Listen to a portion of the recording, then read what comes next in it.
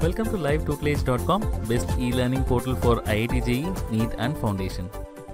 Hello students, in this video I will discuss how to calculate the order of reaction experimentally. The problem says that in a reaction between A and B there are two reactants. The initial rate of reaction was measured for different initial concentrations of A and B. Here you can see that experimental data of reactant A and B is given and rate of reaction is also given. The question says that what is the order of reaction with respect to A and B.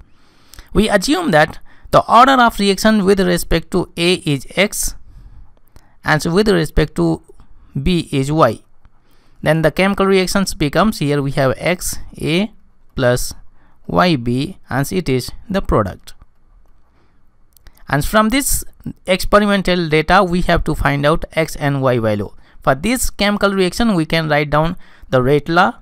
Rate is equal to, here is K is rate constant, and reactant it is product of reactants and raised to power of their respective coefficient. Coefficient is X, here we have X, and another reactant is B, and here we have coefficient Y. This is the rate law expression for this chemical reaction. Now we can plug in these values, these experimental data in this rate law expression one by one. There are three experimental data given here. We can plug in these values, then we can find out X values. Let's do it. In the first experimental data, rate of reaction is 5.07 multiplied by 10 to power minus 5 is equal to K. Answer bracket, A value is 0.20 and raised to power X, and B value is 0.30. Here we have Y. We label it as a first equation. Now second experimental data is, here we have rate of reaction 5.07 multiplied by 10 to power minus 5 and is equal to K bracket, here we have 0.20 and power X, and here we have 0.10 and raised to power Y, and it is the second equation. And move on to the third experimental data. The rate of reaction is 1.43 and multiplied by 10 to power minus 4, it is 4 and is equal to K bracket, A value is 0.40 and raised to power X, and Y value is, that is the concentration of second reactant. Here we have B value, this is 0.05, this is the concentration of B and raised to power Y, and so this is the third equation. Now by using these three equations we can find out X and Y value. First we divide these two equations, first and second, because you can see that the concentration of reactant A is same in both equations. And so rate of reaction is also same, then these values will cancel out and so easily we can find out Y value. Here's the rate of reaction in both equation is same. When we divide we get 1 is equal to KK will also cancel out, and so here's it will also be 0.20 and so 0.20 will also cancel out. As a result here we get 0.30 raised to the power Y, and upon here we have 0.10 raised to power Y. It can be written as 0.103 0.30. Here we get 3 to power Y. Now we can take log on both sides to simplify it. Here we get log 1 is equal to and Y log 3, because there is a formula log A to power B can be written as B log to log A. That's the concept we applied here. Now this is Y. Log 1 value is 0 and so here we have Y log 3. We don't need to put log 3 value because it will also become 0 when you transfer log 3 value on left side. As a result Y value is 0. Here we got Y value. Now we try to find out X value. We can pick up these two equations. Because Y value is 0, once you put 0 Y is equal to 0, then this entire expression will be equal to 1 because X to power 0 is equal to 1. This is the concept we apply.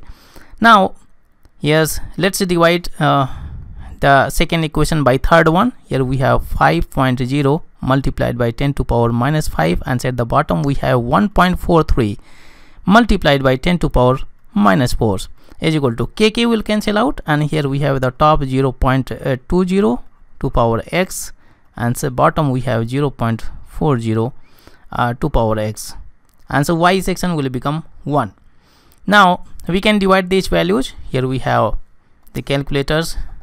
5.0 is divided by 1.43. I just divide the numbers, and the value which we get, that is 3.49 and 6, so it can be written as 3.50.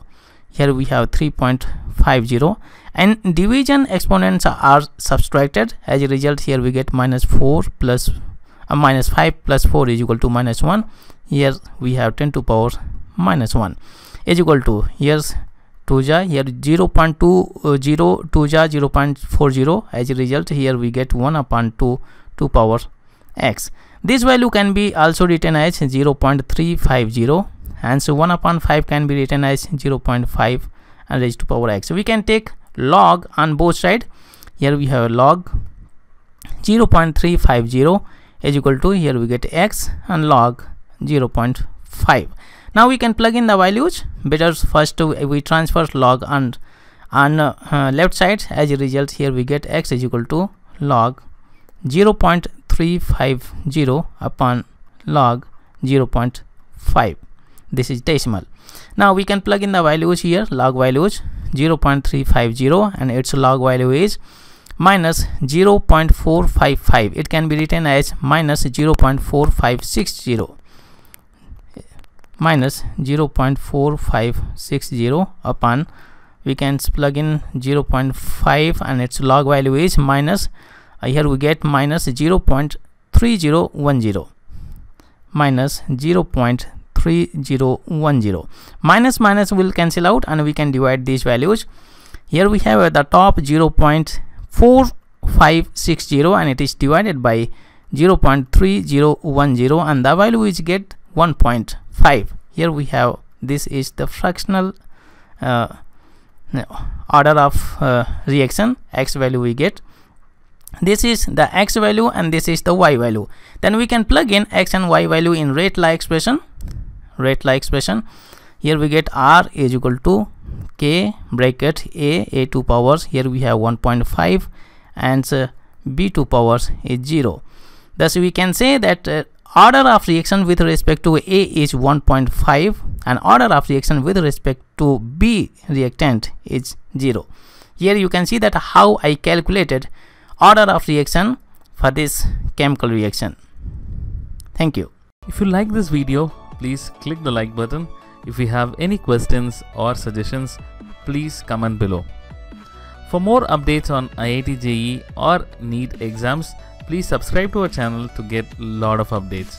Support us by following us on Facebook and Twitter. To sharpen your skills, please try out our test series on livetutelage.com. Thank you so much for watching. Have a great day.